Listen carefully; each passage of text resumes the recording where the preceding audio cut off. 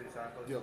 So, any comments that they're saying that quote unquote you purposely did it?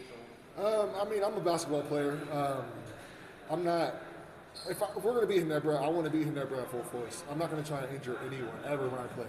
That's one thing. If you know me personally, you know I'm not trying to injure anyone. I would never do that personally. I even apologize to Brownlee, but I was trying to get around the screen. There was 3 seconds left on the shot clock. I go up to challenge, and we're both vertical. And then we both came down at the same time. So I don't know where his feet are going to land. And he just accidentally landed on my foot. And I felt bad, that it happened. And I apologize to him. But I mean, there's nothing you can do. We're both trying to win a championship. I mean, some things are going to happen. If I get hit in the face or if I get hit in the head, I'm not going to just be like, I'm going to stop playing. This is winning time.